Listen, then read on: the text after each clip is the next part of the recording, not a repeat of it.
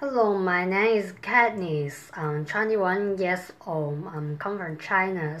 Now I study at Plymouth University. I have a happy family.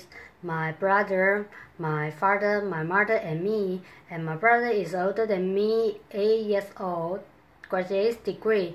Now he works in Guangzhou. My father is a businessman and my mother is an engineer. They are so busy, but at weekends they will cook lots of delicious foods for me. About my hobbies, I like swimming very much, but now I could not swim because Plymouth City is a little bit cold. I'm afraid I will catch a cold. About my major is human resource management. I like this major and I like to communicate with other people. About my futures, I want to be a professor like my uncle. My uncle is a professor and a doctor. In my livelihood, he teach me a lot.